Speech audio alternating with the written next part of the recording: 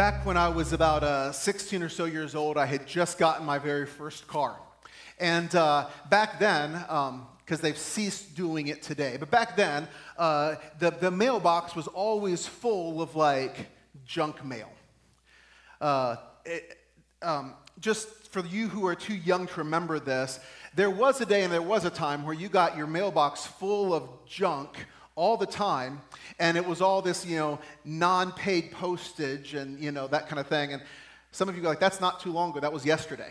Yeah, pretty much. Mine's still there. One of the things that used to happen is they used to have these like special music clubs. You guys remember this? You could sign up and you get 12 CDs. Okay, hang on.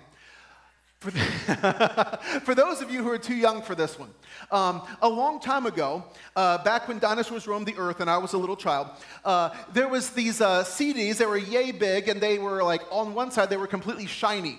And music was stored on those things, and in cars they had CD players, and you had CD players at your house, and you could get like 12 CDs for a penny a piece, which was wonderful. And as a 16-year-old, I was like super impressed by this, because I'm like, awesome, like I'm going to be able to expand my music collection, and it's going to be wonderful. And then what I didn't read was the fine print.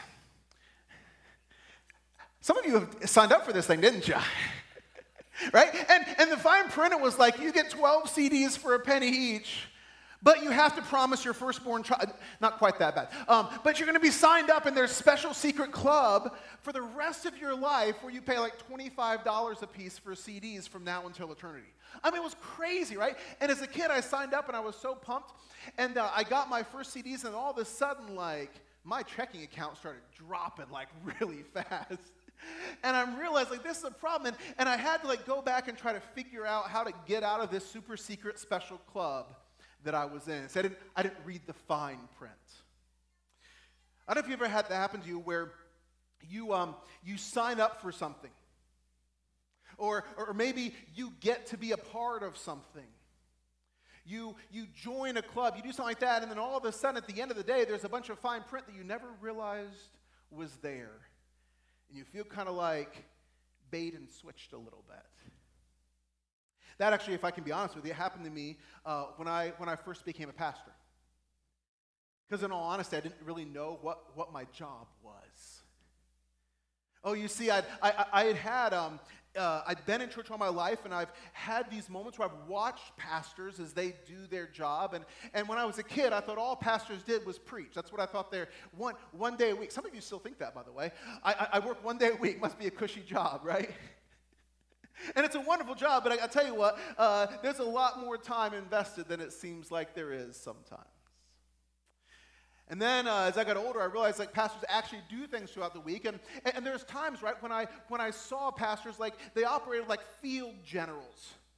They would bark orders. They would tell people what to do. And I was like, oh, okay, that's an interesting twist. I didn't realize that happened.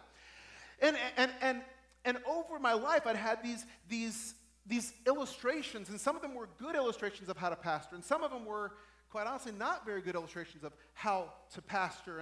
And I saw pastors be like field generals, and I saw them direct and yell, and I'd seen that. I'd seen all kinds of things. And when I became a pastor, I didn't exactly know how to do it.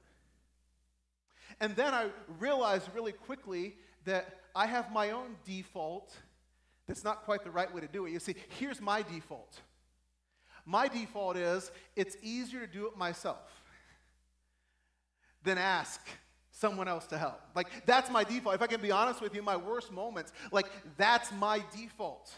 And I remember, like, when it became obvious and apparent to me what's going on is this moment where I was on staff at a church, and that we just built a brand new building, and at that time I was leading the youth group, and I was the executive pastor. I was doing all kinds of stuff. I was running finance committee meetings. I was over the whole building. I was running a youth ministry and all these things.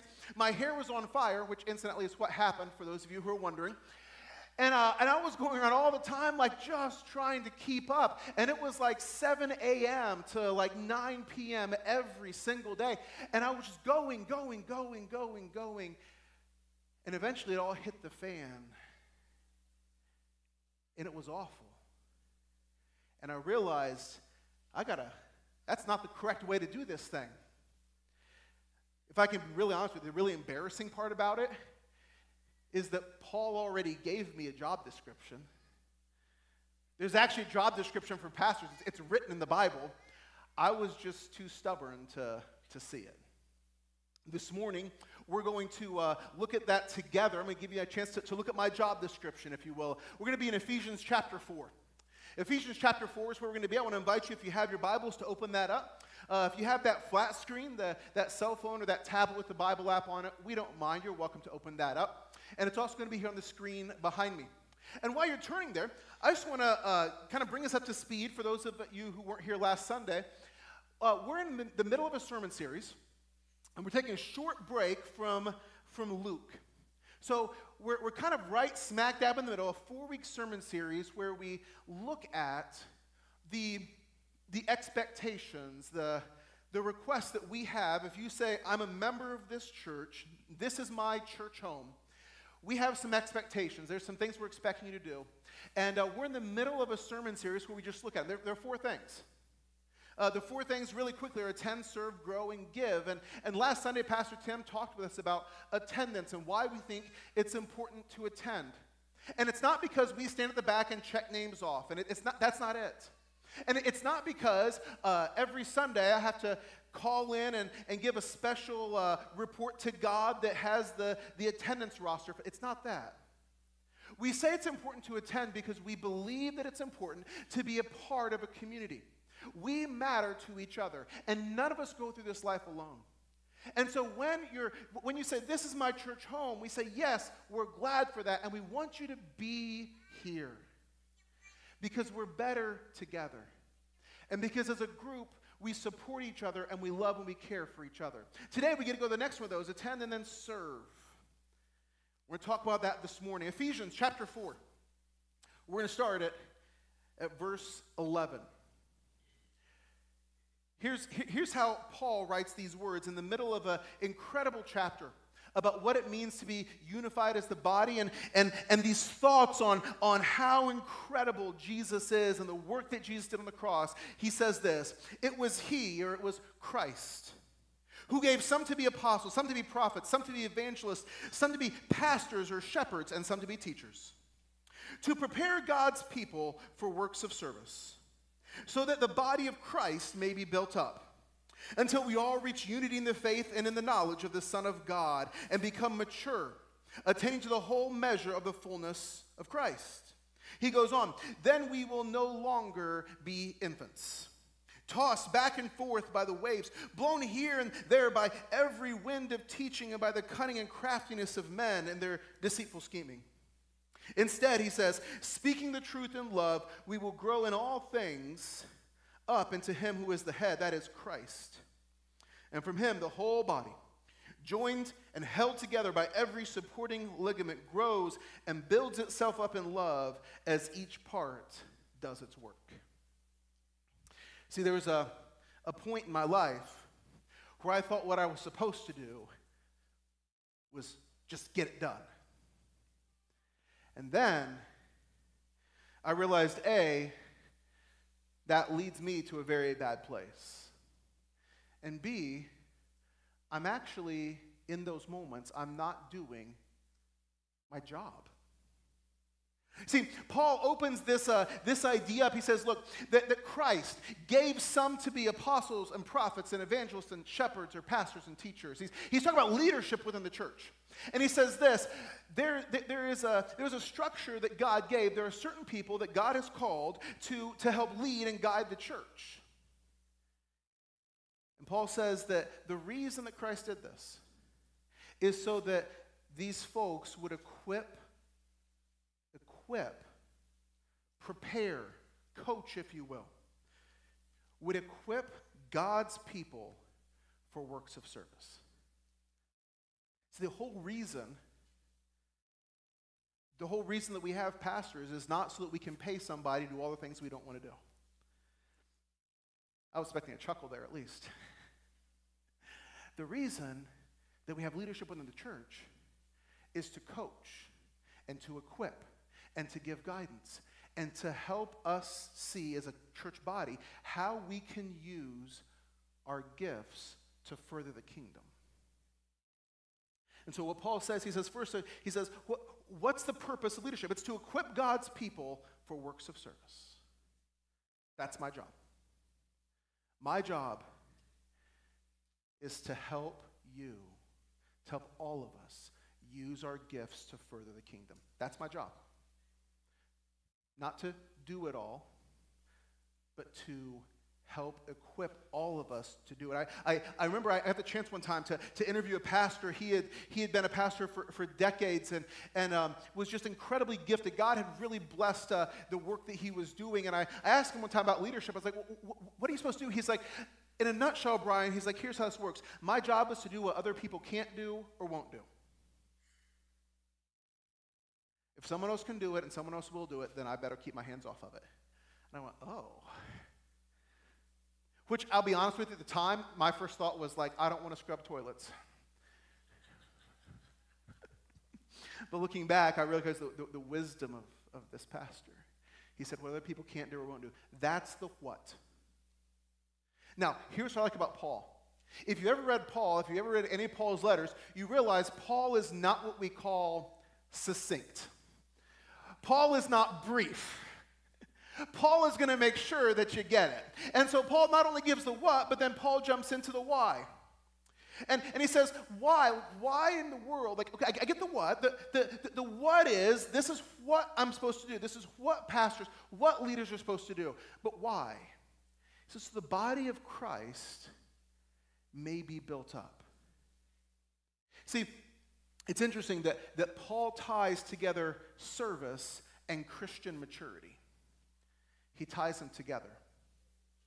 And Paul says this, the whole reason that Christians are supposed to serve, the whole reason that God set it up this way is because this is how the body of Christ is built up. This is how we grow deeper. This is how we go closer to God. This is how we expand what we're doing. This is how we bring new people in. This is how we do it, by serving. And that's the why. He gives a what, this is what you're supposed to do, this is why you're supposed to do it. And then if you're like my girls, you go, well, how long do we have to do this? And it's like Paul saw through the millennia. And when there's going to be some person who asks this question, how long? Because Paul is verbose. He says this, until when? Verse 13, until we all reach unity. Until we all reach unity in the faith and the knowledge of the Son of God and become mature, attaining to the whole measure of the fullness of God. If you think about it, it's almost like what Paul is saying here is he's like, look, you can almost think of like one of those Roman ships, those ships with all the oars on them. He's like, guys, here's what we have to do. We all have to go out. We all just got to grab an oar and start rowing until we get there. And if all of us row together, then we're going to make it. Right? And this is the goal. He says, how long? Until we get there, until we reach unity. This picture that Paul paints is a picture that we go, we're all going to serve together because when we serve each other, we grow in faith. And we do it until we look like Jesus. Which is one of those things that is so difficult for me because, can I be honest with you? Here's what I want. I want looking like Jesus to be a result of me memorizing stuff. I want looking like Jesus to be a result of me memorizing or knowing more stuff, right? That's what I want. I want looking like Jesus to be a result of time in the pew. You know what I mean? Like, if I just go to church enough, if I memorize enough scripture and go to church enough and make sure that my spot in church is really warm because I'm spending a lot of time there. That's what I want. I want looking like Jesus to be about like a nice imprint on the pew. Because that's easy. And Paul goes, no. How do we look like Jesus? By rolling up our sleeves and serving one another. That's how we do it. He says, this is what it's about. This is why it is. He answers the how long. And then he paints this picture. I want you to read this picture to you he paints. Verse 14 says, then we'll no longer be infants. Which is kind of a backhanded slap. Then we'll no longer be infants, tossed back and forth by the waves, blown here and there by every wind of teaching and by the cunning and craftiness of men in their deceitful scheming. Instead, he says, speaking the truth in love, we will grow in all things up into him who is the head, that is Christ. And from him the whole body, joined and held together by every supporting ligament, grows and builds itself up in love as long as each part does its work. He paints this picture, this beautiful picture of the results of this. He says, here's what it's like. Imagine that we're Christ's body. Imagine that. Imagine that we're Christ's body, and Christ is the head. Christ is the one who gets the attention, and the rest of us, we're all like pinky fingers, or an arm, or maybe a little toe. I'm sure in Christ no one's an armpit because nobody wants to be an armpit. But right, like we're all the body of Christ. All of us, we're all the body of Christ. And here's what happens is as we grow into Christ, as we grow in our faith, what happens is Jesus gets to walk this earth through us and transform the world. And it's like, here's what happens. Have you ever watched someone walk down the street? Like, when someone walks down the street, have you ever noticed, like, no part of their body is holding still? Have you ever noticed that? Like, you can't do it. Like, as you walk, you're swinging your arms, and your legs are moving, and your back is adjusting to every step. And the whole body works together just to walk. And the picture that Paul paints is this. He's like, you guys got to understand that we're the body of Christ. And as we serve and as we use our gifts, what happens is the world sees Jesus walking around. The world sees Jesus walking around, and the world sees Jesus doing the Jesus stuff. And we get to be a part of that. And Paul gives this incredible picture. And as we read this passage and think about it, I want to offer for us this morning a couple implications, things that would help us to think deeply about. The first is this. It's important that we understand that service is not a punishment. It's a design. Let me say that again. Service is not a punishment. It's a design. Now, this next illustration is going to cost me $15. I have 3 daughters. They all have chores to do. But here's what happens with my girls. You know how many times they have some chores? We have it on the fridge. There's a little chore chart. They have to like check it off when they get it done. Do you know what they consistently think? That we give them chores because we hate them. They're looking like, oh, why do I have to clean my room? Oh, and you would think we're like taking away their favorite toy. Why do I have to like get my laundry downstairs? Not the dishes again.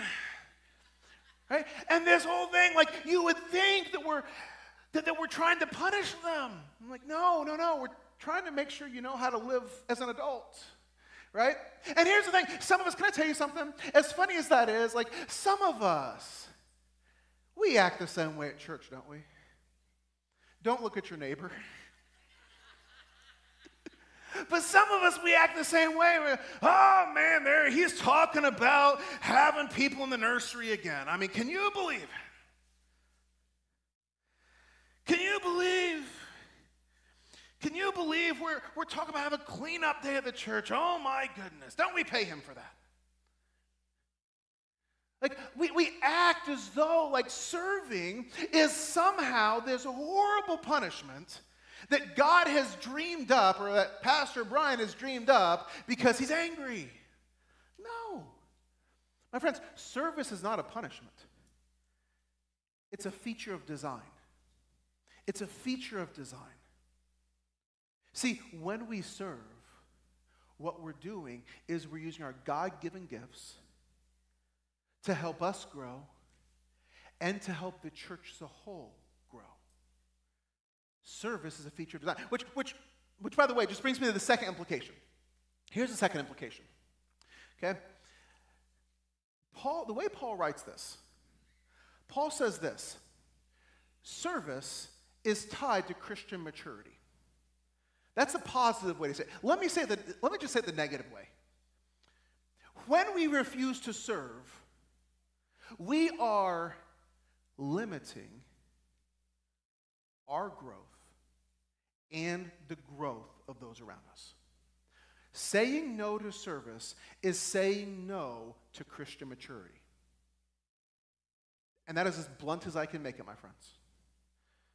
And to be honest, I'll blame it on Paul. So Paul says, when we refuse to serve, we are refusing to look like Jesus. And not only are we making that choice for us, we're making that choice for those around us. We are hurting our brothers and sisters in Christ. Now, do I like it? No. I would much rather say, no, Christian maturity is attained by making a nice imprint in the pew. I wish Paul had written that because it'd be a lot easier, but that's not what he wrote. That's not what God says. God says that Christian maturity is attached to our willingness to serve. See, let me explain it this way. I went to the doctor recently, and the doctor always tells me the same thing doctors always tell me, that it'd probably be good for me to get more exercise. And what I'd really like to do is look at the doctor and say, but you know something? I have so many friends who work out. I mean, some of you are really good. Like, you get to the gym and you eat healthy and you work out. And here's what I wish. I wish so badly that your effort in the gym would fix me. That would be amazing. But my friends, it's not how it works. It's not how it works. The same thing is true with Christ. We have to be involved. We have to be willing to use our gifts and abilities to serve. That's how it works. The next implication is this. Did you notice who's in charge? Paul writes that when we serve, the body of Christ is built up and we grow in all things to be him who is the head. That is Christ. Serving, when we serve, we have to check our preferences at the door. Did you know that? Serving in the church is not about me looking good. Did you know that? I don't volunteer to serve because I want to look good. In fact, I don't do it to get my way. Did you know that? Because there are some things where my preference isn't what we do. And that's wonderful. It's a good thing. See, sometimes I think what happens for some of us, right, is we have this temptation. And the temptation is that we're like, well, I'll serve as long as I get to be in charge. I'll serve as long as my name's at the top of the list. I will serve as long as we do it my way. And the problem is that that's not how Paul writes it. And that's not what Paul says. Paul says, no. It's not about you getting your way. It's not about you getting the attention. It's not about you getting to be in charge. Jesus is. And it's about Jesus. And it's about being the body of Jesus. And it's about following where Jesus leads us. This is the way bodies work, by the way. Did you know that? The instructions for your body all come from up here, from the head. That's just how it works. And if you're looking at me like, nuh-uh, call your 7th grade health teacher and complain. But this is how it works. Like, the head, the brain, that's the information center. It's the brain that tells your body where you're going to walk. That's where the eyes work. That's where the ears work. That's where all the information's tracked through here. And it's the same with the body of Christ. All of it gets tracked through Jesus. And it's not about me crying foul if I don't get my way.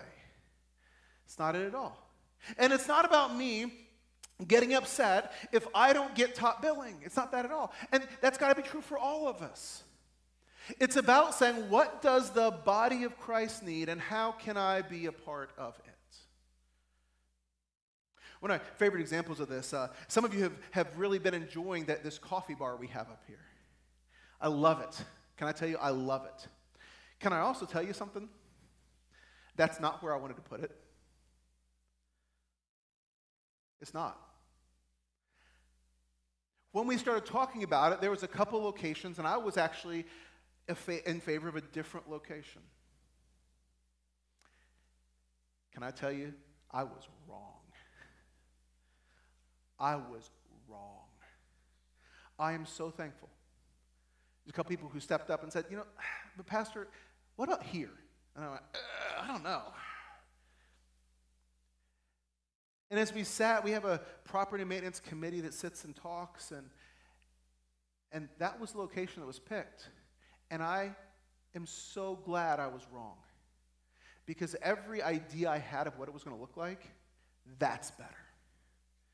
That's better. And I love it. And I'm delighted by it. And my friends, here's the thing. That needs to be just how we think of things.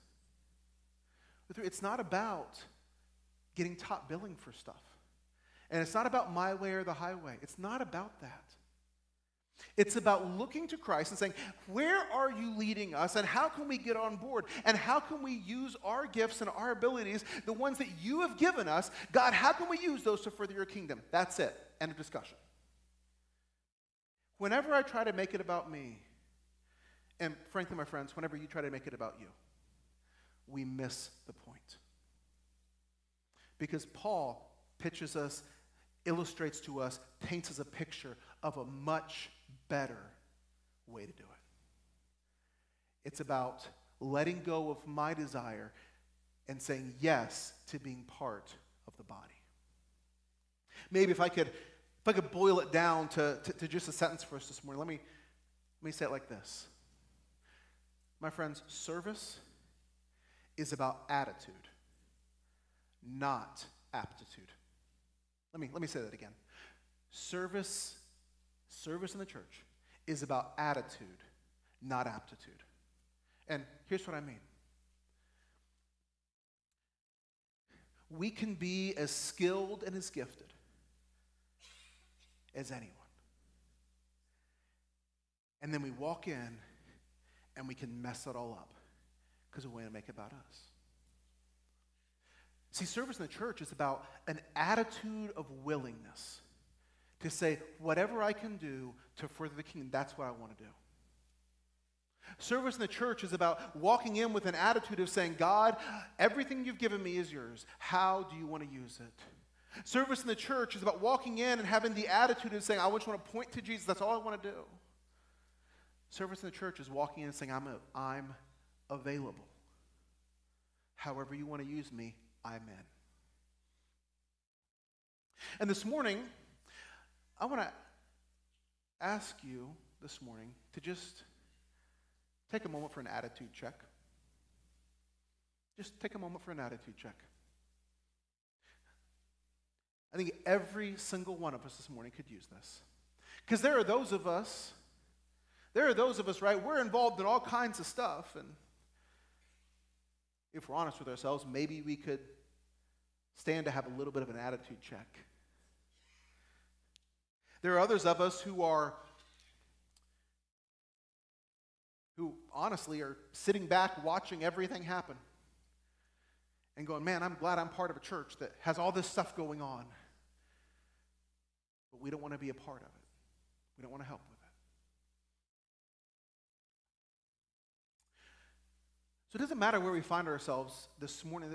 What I want to do is encourage us to just simply have an attitude check. Just honestly ask the question. Is my attitude one that simply says, God, however you want to use me, I'm in. I'm in. Doesn't have to be about me. Doesn't have to be my way. No, I just want in. God, I care about the maturity of the spiritual maturity of our church. I care about my spiritual maturity so much that I'm willing to be involved however you want me to. Take a time this morning to just have an attitude check. When it comes to service, what's your attitude?